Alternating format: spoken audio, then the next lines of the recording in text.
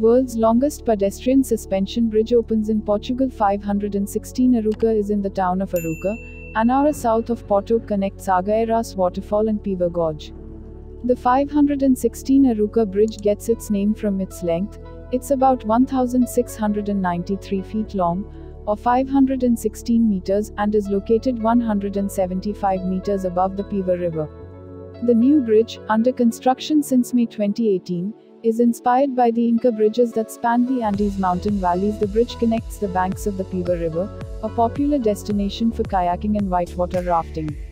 It's also near the Paiva Walkways, a wooden pathway that winds through 8 kilometers, 5 miles of the natural landscape. The hanging bridge is supported by two V-shaped concrete towers, and reportedly takes about 10 minutes to cross.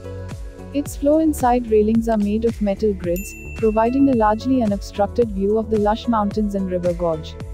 It was designed by Portuguese studio Itecans and constructed by a company called Condaral in a process that spanned several years.